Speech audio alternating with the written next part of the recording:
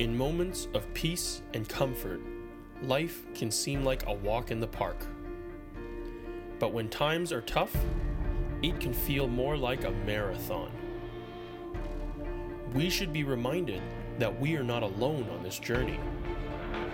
Although every step may feel like a big leap, and we're not sure if we can carry on, we need to believe in the power of prayer and lean on brothers and sisters in Christ for hope and encouragement.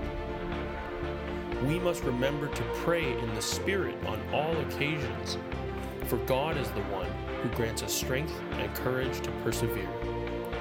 The power of prayer can help us overcome hardships and trouble, and gives us strength to conquer every challenge in all journeys of life.